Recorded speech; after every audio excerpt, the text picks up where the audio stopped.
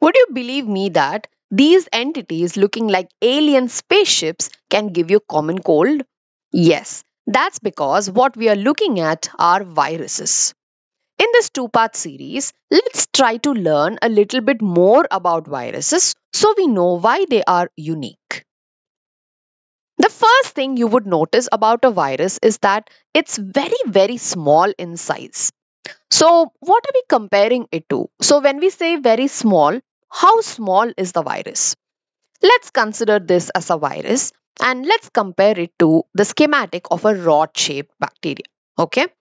Now, comparing both these to a eukaryotic human cell, I would give you a moment to figure out where the virus went. Have you figured it out yet? Yep, that's how small the virus looks compared to a eukaryotic cell.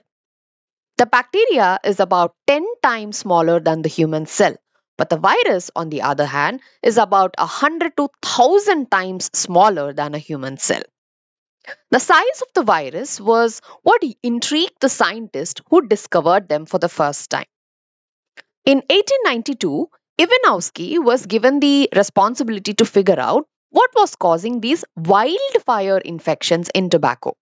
They are called wildfire because the leaves turned yellow, a bright yellow, and when you look from afar, it seems as if the tobacco plantation was on fire. Now, by this time, people knew bacteria existed, so the immediate thought was that it could be a bacteria, right? And there was the special filter that was used to isolate bacteria from different samples. So he obtained the pulp of an infected plant and put it through the filter, expecting that he would be able to isolate bacteria. But to his surprise, he realized that he was working with something that was much smaller than a bacteria. So he was the first one to say viruses are smaller than bacteria. Bacteria. A few years later, in 1898, Bejernik also made a similar observation. He gave the term contagium vivum fluidum. Contagium vivum fluidum. The meaning is contagious infectious fluid. Now, why did he say that? So, till then, people believed that if you keep an infected plant next to a healthy plant, that is how the disease spreads. He was able to prove that that's not needed.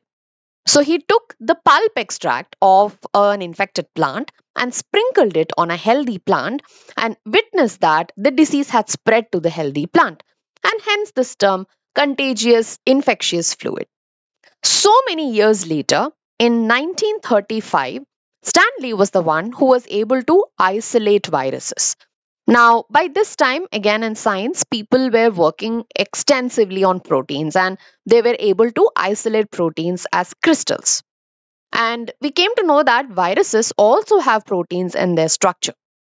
So he thought about it and realized he could isolate viruses as protein crystals. So viral crystals were isolated by this scientist. The next interesting thing about virus is that it is biologically inert. When we say something is biologically inert, what do we actually mean? It means that the organism doesn't have any metabolism. Metabolism is the sum total of all the biochemical reactions that happen in our body. These are the reactions keeping us alive, doing all the basic functions in our body. And as an extension of no metabolism, there is no reproduction as well. So we can say that viruses are non living, they are also acellular. When we look at a cell, whether it be prokaryotic or eukaryotic, we see specific cellular structures, right? So they have a lipid bilayer, they have a nucleus, and so on. But when you look at viruses, a lot of these structures are missing, and hence we call them acellular. Given that they are acellular, what is present within a virus then? Well, it's quite simple. There is a genetic material which is covered by a protein coat called as the capsid.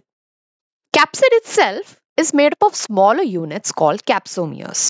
Although this composition seems very simple, it has given rise to some very interesting shapes in viruses. One such shape is the helical shape. This is how a tobacco mosaic virus looks. The capsomeres here form the capsid, and then we have the genetic material within it. Then comes the polyhedral shape, specifically the icosahedral shape. So, this is what we saw earlier as an example, and this is how they appear. This second image over here is the actual picture of a virus taken by a very a powerful microscope called as the transmission electron microscope. Adenoviruses have polyhedral shapes. Then comes the simple spherical viruses. So you have a spherical capsid within which the genetic material is protected. The influenza virus has a spherical shape. We also have shapes which we can't categorize into any of the shapes that we saw earlier. So those we call as the complex shapes. This virus actually looks like a spaceship, doesn't it?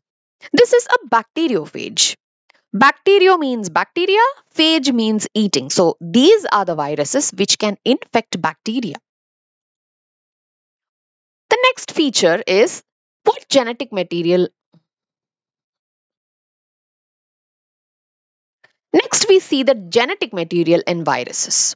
Viruses can have RNA or DNA, but they never occur together in a single virus body.